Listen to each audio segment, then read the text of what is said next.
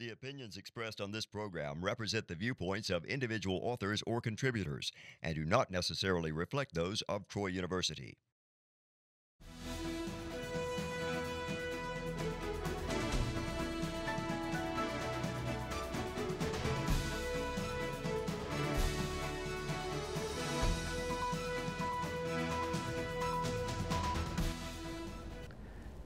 Hello and welcome to EconVersations. I'm your host, Dr. Dan Sutter of the Johnson Center for Political Economy at Troy University. The state of California recently passed the Fair Pay to Play Act, legalizing payments to college athletes. What does this mean for the nation's nearly 500,000 college athletes and for university athletics departments across the nation? How will the NCAA respond to this action? And more importantly, what are the issues in paying college athletes who already receive free tuition, room and board? Joining me on the show today to talk about the latest effort to pay college athletes is my colleague from the Johnson Center, Dr. Scott Burns, who is also a major college sports fan. So welcome back to the show, Scott. Thanks. It's good to be back on. So first off, tell us a little bit about this act that California recently passed, and because it's been described as like allowing pay for college athletes, but I think the reality is a little more involved than that. Yeah, so it's called the Fair Pay to Play Act. It was passed into law and signed by Governor Gavin Newsom in California this past month. And in effect, what the law says, if we want to break it down to its simplest elements, it allows student athletes at colleges in California to be compensated for their name, image, and likeness, which basically means if you're a college athlete, right now under NCAA rules, you're prohibited from taking money for endorsements or advertising, or even if you try to monetize a YouTube channel. Maybe you make highlights of some of your best plays and you put it on YouTube and you want to sell ads on that. NCAA rules do not allow you to make any money off your name, image, and likeness. Another common thing that we see in regards to this topic is video games. For a long time, there were things like NCAA football video games, and even basketball and some other sports, and the players could not be compensated for the fact that it was their name, image, and likeness that was being used in these video games. So that's what kind of spurred this, and the California bill allows student athletes now to be paid and to be used in advertising and for things of this nature. That's one of the first key components of the bill. It prevents the NCAA from banning or prohibiting students from play simply for receiving money for their name, image, and likeness. The second part that I think is often overlooked is the fact that it also allows student athletes to contract with agents. Under current rules, you cannot do that until you have either exhausted your eligibility or graduated or just left college athletics and declared for professional sports and whatever sport you might play. That's a big deal because, especially imagine if you're a big marquee college football player, Tua Tagovailoa, at the University of Alabama. Right now, you can't contract with an agent, which means that you can't receive any benefits from that agent, or you can't necessarily receive legal advice from that agent in advance of going pro and declaring for the NFL draft. With this bill, players would be able to start planning for the future more quickly. They could even receive some payments from the agent to help them get by and help support their families while they're playing college sports. So those are the two key components of this bill. Now, make the point about student athletes being able to earn money from their image and likeness. I mean, other college students can do this already, right? If you have a YouTube channel or whatever, you can make money from your YouTube channel, correct? Right. So that's one of the main arguments that people bring up in support of this bill and bills like this, is that it does seem unfair that every other student at a university, if they're not a student athlete, can earn money from their name, image, and likeness. The example that you and I have talked about actually is Carson King. He's a student at the University of Iowa who recently they had a big football game and he held up a sign basically saying, you know, send beer money, and he had his Venmo account listed so that people could send him money to buy more beer.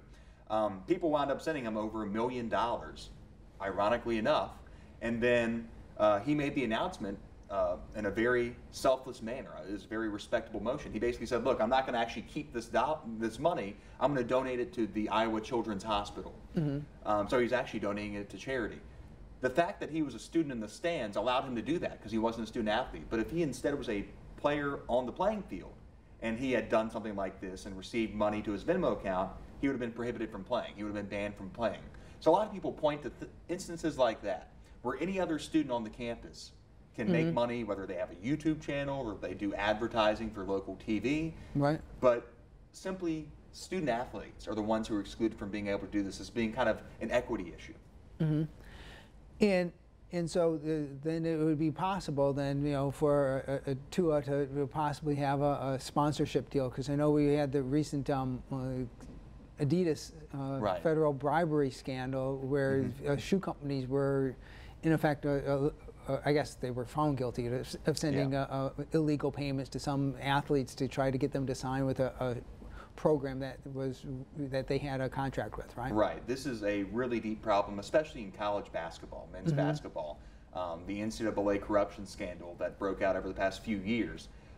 Basically what happened in that investigation was so many different schools. The marquee programs were ones like Kansas that were found dealing with all these kind of underground shady agents and paying players. But the truth is they found that the problem was so widespread. It wasn't just at places like Kansas and Arizona, but it was at dozens of schools across the nation, marquee programs. It became such a mess for the NCAA that they kind of just had to take a hands-off approach. We'll see what they wind up doing. But unfortunately, it revealed that there is such a deep underground economy for these student athletes. They are getting paid, just not in transparent ways, that it created a huge amount of chaos for the NCAA. Now, some other states have already responded to California's bill with bills of their own. As far as I know, nobody else has passed this yet. But this is actually providing us an example of how competition between states can sometimes help lead to legal change, right? Right. I think there's about 7 or 8 other states now, New York, South Carolina, Florida, who have at least proposed very similar bills to what was passed in California. All of them have kind of some minor nuances and differences, but you're indeed seeing the fact that this is a popular idea. A lot of people view this issue of paying college athletes as an idea whose time has come. And so you're seeing a lot of other states trying to build on that momentum. A lot of state legislators who are trying to increase their name recognition and get some good PR have been putting forward their own bills that are really, in essence, similar to the California bill. Again, usually with a little bit of differences so that they can set themselves apart. But yeah, this is something that is, I think, going to wind up being done by dozens of states across the country, and it's going to become a nationwide issue for the NCAA eventually, not just California itself. Now, the California bill doesn't actually go into effect, I think, until 2023. That's right. And it's still not completely clear what the NCAA response is going to be, right? Right. So the reason it doesn't go into effect until 2023 is basically to give the NCAA time to kind of get their strategy straight, figure out what they want to do, change whatever rules they might need to. That's exactly what Gavin Newsom said, is look, we're going to give the NCAA time to change, because right now the NCAA has about 2 options. They can either ban all California schools from competing in the NCAA. Well, California is the world's 5th largest economy and the most populous state in the United States, so that doesn't seem too likely. It'd be weird to have a college football season without USC, Stanford, UCLA, not to mention other sports like basketball. So that doesn't seem like something the NCAA would be willing to do. The second option, though, is for the NCAA to say, okay, we're going to change the rules nationwide so that California is not the only bill that allows this. The goal in either case is to have a level playing field. Right now, the NCAA is talking a very hard game to California about how, look, if you don't overturn this, then we will just prohibit you from playing. But again, that's not really a threat that they can back up. So I think that you are going to start to see the NCAA. In fact, they've already formed working groups to talk about precisely this issue. So I'd expect in the next year or 2, especially as other states start to jump on this issue and it becomes obvious that this is not going to be just limited to California, you're going to see the NCAA try to make some changes so that this is not just a one-state issue. Now, this leads us into the bigger issue of whether college athletes should be getting paid. Right. And before we get into the question of whether they should get paid, I guess we should probably recognize that. I mean, sometimes in this discussion about whether athletes should get paid or not, some people refer to them as currently being exploited or completely taken advantage of. I mean, that's not like completely true, is it? It's an overstatement. I sympathize with the notion that we could be doing more, that student athletes could be earning more based on what they bring into the athletic departments and universities they represent. But it's not the case that they are literally unpaid labor that gets no benefits at all. They get pretty ample benefits, especially if you're a marquee player at a marquee institution. In addition to things like tuition and paying for college-related expenses, room and board, textbooks, you also get state-of-the-art technology that helps you with your health. So you get state-of-the-art healthcare quality services. You can get surgeries and all sorts of things. Just look at, to use Tua again as an example, at Alabama. He was able to get cutting-edge surgery to repair his high ankle sprain, and he's going to be healthy to go against LSU in a few weeks. That's something that a lot of college students might not be able to afford necessarily. So you do have access to a lot of things. Another good example is the nutrition programs. Right. You get free food every day, and it's not just free fast food. This is, if you look at schools like Alabama and LSU, their nutrition centers are like 5-star restaurants. They have incredible services at their disposal. But again, it's not really one for one, because most of these players, if you ask them, what would you rather have? $150,000 or really nice benefits and healthcare services and free textbooks and tuition? Most of them would probably say, I'd take the money, because I'd rather have the choice over how to use that money than just have these in-kind benefits given to me. And so that's really what the key argument is what's the most fair way to compensate players based on what they do. And to some extent, if the players aren't going to get paid, the economics shows that, well, the money that could have gone to them in pay is likely to go into these other things like the state-of-the-art locker rooms and you know, sports nutrition programs, Exactly. right? They're kind of an old economic principle that people are going to get paid one way or another if they provide a valuable service. So when you ban something, it doesn't mean that it doesn't happen at all. I use the example of prohibition a lot of times when I talk about college sports, and in the same way that in the 1920s and 30s in this country we banned alcohol sale, we prohibited alcohol sales. Did that mean that people in the U.S. stopped drinking? Lord knows that didn't mean that people in the United States stopped drinking. And in fact, if you look at the statistics, drinking didn't go down at all, and there was actually more alcohol-related deaths and negative instances than there were when alcohol was legal. Prohibition was a massive failure. All it did was give rise to things like underground economies, the rise of the mafia, who wound up selling alcohol in these cases, and just the widespread dispersion of less quality versions of these drinks. If you don't have large companies producing them who are regulated and who have a profit maximizing incentive to create safe, good products, but rather people making moonshine in their bathtubs, it's going to be a lot less safe for consumers. So you kind of see similar dynamics here, where even though the NCAA bans players from being paid, that doesn't mean that players aren't receiving benefits, even if under the table. If you're a really marquee player, especially in a sport like basketball, we talk about these shoe deals, you're going to find a way to make money off of that. Unfortunately, what these rules do, an unintended consequence of the NCAA's cartel, is that it forces these economic interactions to be under the table and to take place with some more kind of unsavory elements of society, kind of middlemen who, especially if you look at NCAA basketball, aren't necessarily the type of people that you want interacting with 16, 17, 18-year-old kids. There's a lot of room for exploitation and corruption, and so it's just a negative unintended consequence of this prohibition on player pay.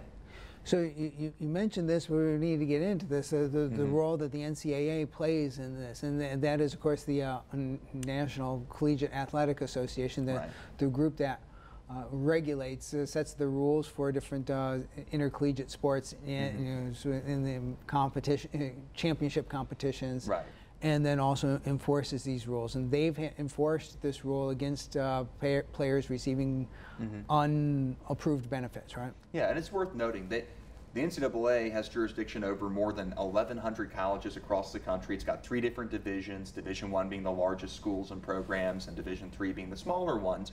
But one of the things I do note is that it's not a government agency. The NCAA is a private, voluntary organization. These schools join the NCAA and agree basically to the rules that it puts forward. Now that said, the colleges and universities and athletic departments that comprise the NCAA system, its members, do have a lot of say over NCAA policies.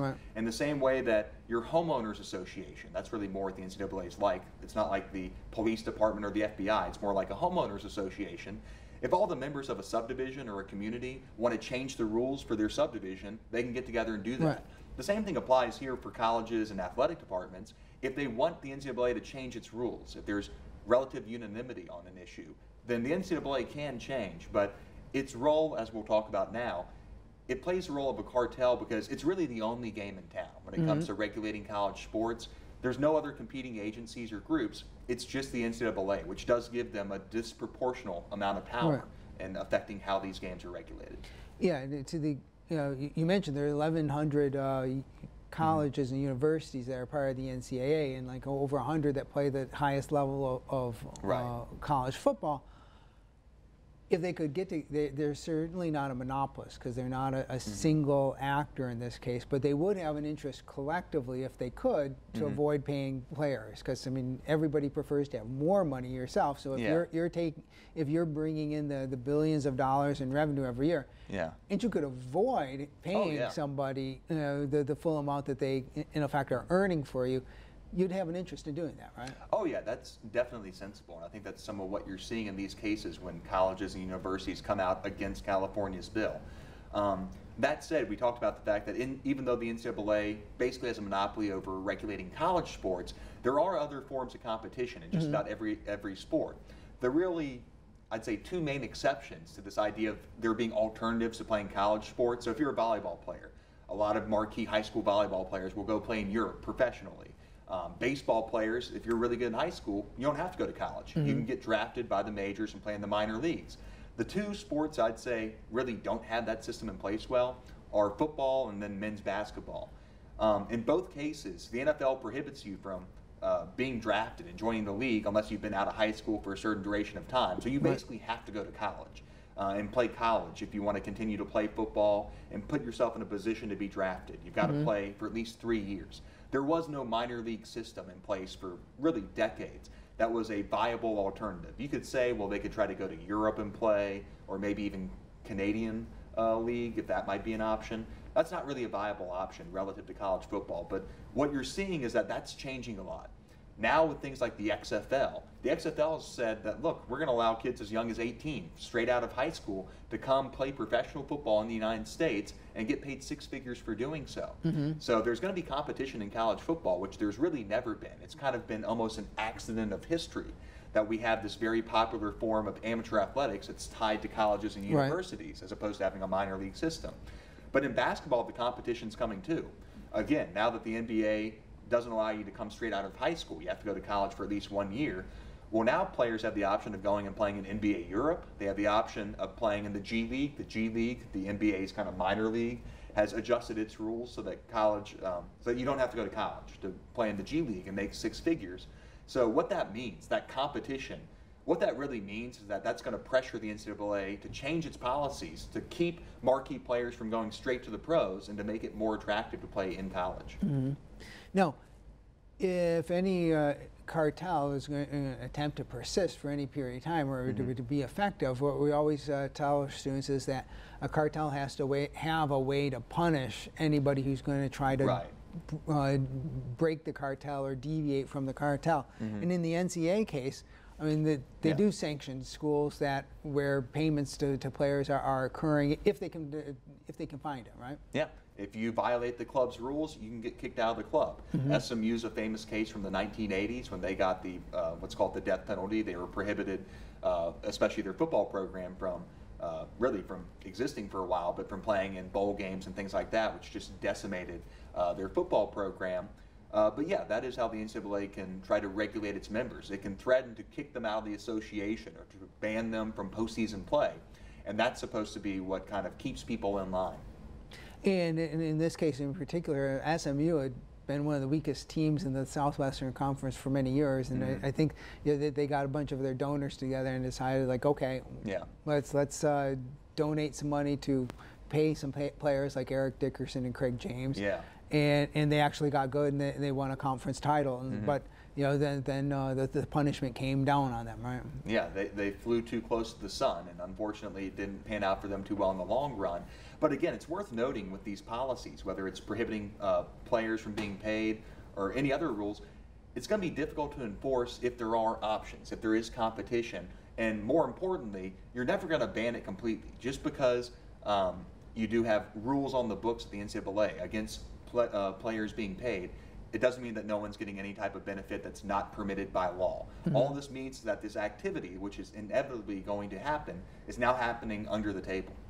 Now, you mentioned, we've talked about how much players should be getting paid, or what economics could produce for that. Now, I mean, college football generates billions of dollars of revenue every year, but it's not just the players that are involved in putting on that spectacle. Not to say that we as professors have anything to do with it, but I mean, you do have to have a facility, a stadium. You do have to have coaches. You do have to have trainers a lot of support people, even since a lot of that revenue comes from television, you have to have people to broadcast the game and announce the game. And so with all these different things you have to put together, all these different ingredients or inputs, how is it that economists would say that, what's our guide for any one of them getting paid? Well, the kind of technical term that we use in economics for what determines how much you can get paid is your marginal revenue product.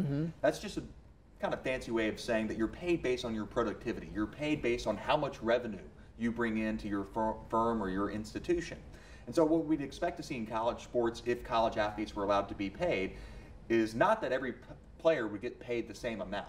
A lot of people have actually proposed something like that, like every student athlete gets the same stipend. That wouldn't happen if you had a market. In the same way that if you look at the NFL today or the NBA, players within a team are not paid the same amount. They're paid based on basically how good they are and how much value they add to the organization. So that's the kind of market force that you'd see. If I were working as a newspaper boy, passing out newspapers, and I could provide $15 an hour worth of revenue for the newspaper company, then we'd say that the most that I'd get paid is at $15 an hour. So that's what determines how much you get paid, is your productivity. And in college sports, someone like, again, I hate to keep using Tua as an example, especially since I'm an LSU fan and he's a big rival, but Tua would probably get paid a lot more than the third string defensive end on Alabama's team. And we see that in the NFL, so it's not really an equity issue. Most people understand why that's the case. But yeah, those are the forces that determine how much players could get paid. Yeah, that's how much they could get paid. How is it that, as we look at the NFL, I mean, Steph Curry and Aaron Rodgers make close to $40 million a year. What is it that, because we also mentioned that the college athletes volunteer for the jobs they have. Nobody's twisting their arms to force them to go and play for these big time colleges, even though they have to put in a lot of work. What is it that gets salaries to this level possibly? Right. Well, if the most you're going to get paid is going to be based on your productivity, your marginal revenue product, the least that you're going to be willing to accept is going to be based on competition and your opportunity cost, what the next best alternative is. So one of the reasons that colleges have been able to get away with not paying players is precisely because of what we just talked about earlier. The fact that in sports like football and men's basketball, which are the big revenue generators, there hasn't been any other viable alternative for players to go into. Their best option, if you're a great football player, is to go play at a school like University of Alabama, Ohio State, LSU, Troy, and get your name out there, play really well, and then get drafted by the NFL. But without that competition, there's nothing that necessarily is going to guarantee that your pay is going to be bid up over time. It's when you start interjecting competition, whether it's from outside organizations, like the XFL that I talked about, or the NBA G League, or just internal change, like if the NCAA decided to change its rules to allow players across the country to be paid based on name, image, and likeness or something. That's how you'd have upward pressure put on pay. So it's not so much productivity that's limiting how much players are being paid. It's those rules that are in place that kind of determine the lower end. It's the fact that there hasn't been much competition. That's what those of us who would like to see players get paid more are hoping to see change to those rules. And so if the Golden State Warriors weren't going to pay Steph Curry, some other team could. Exactly. There's 30 other teams in the NBA who would be more than happy to pay him. So, yeah. Yeah. And just to put this in some perspective, I mean, professional sports leagues have done things over the years to try to keep salaries artificially low, or not pay players their marginal revenue product either, right? They have salary caps and things like that, but they still have plenty enough of a market where there is a variation in how much players are paid based on how good they are, what the market is for them, and that's what allows those leagues to be so productive. And for decades in Major League Baseball, about a century, they had the thing called the reserve clause. That it was when the reserve clause broke down that free agency came into Major League Baseball, and you got to have one team bidding against another, and that is the kind of thing that could really help bid up the salaries. Now, one thing that's relevant to this discussion is perhaps, and some details about the California law might get around this, is the idea of Title IX and the gender equity issue for college sports. So tell us a little bit about Title IX and how this possibly applies to the pay for college athletes. Right, so Title IX basically requires some degree of gender equity, especially in things like college sports. If you receive money from the federal government, then you have to provide relatively equal opportunities across genders in different sports. You mentioned that the California bill is able to kind of circumvent Title IX because bear in mind that with the California bill, it's not the athletic departments in colleges that are largely publicly funded that are paying athletes directly. The law basically just allows student athletes to make money from outside organizations, so advertising deals. They're not being paid by the university directly, but rather from third parties.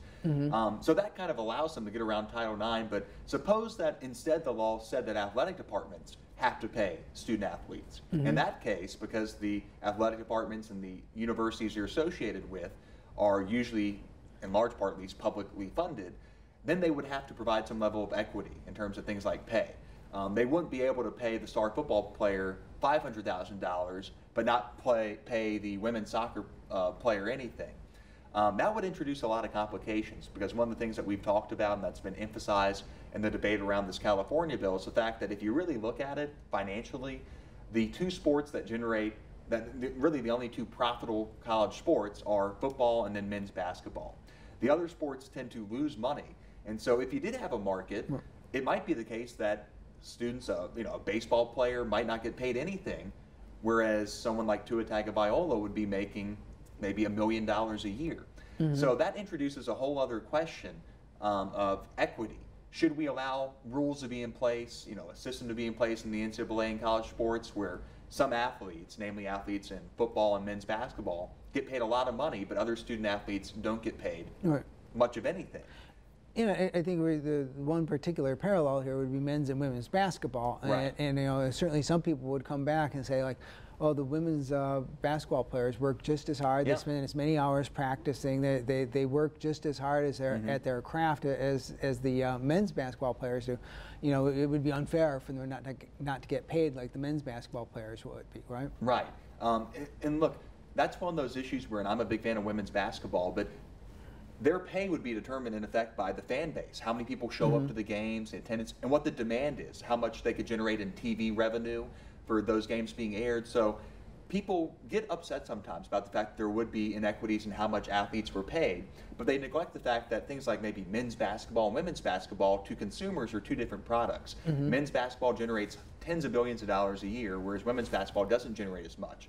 That doesn't necessarily mean that that should continue to be the case, but the argument there is that if you're a fan of women's sports and you want to see more pay equity, you need to go out and support those teams. You need to buy season tickets, you need to pay and make sure that your TV provider covers those games, because unfortunately, if we tried to pass a law that said that those athletes, men and women, have to get paid the same amount, that would wind up hurting a lot of female athletes. Those sport programs might not be might not be financially viable. They might not exist anymore if you pass laws like that. So it'd be better to see a market provide the solution than have anything top-down imposed. And I guess one final issue about equity is that there could also be issues, like say on the football team, if Tua is getting paid a lot more than, like, say, the guys blocking for him or other members of the team, that could cause some frictions within the teams as well. It could. I'm not too worried about that, simply because we see that in the NFL right now and in the NBA. There's plenty of a pay disparity within locker rooms on each of these teams, but most of the players kind of get that. They understand who the marquee guys are and some of the more marginal guys. Well, thanks very much for coming on and talk about this. This is a topic that I'm sure lots of our viewers are very interested in. And thanks for joining us. Join us again next time for another EconVersations.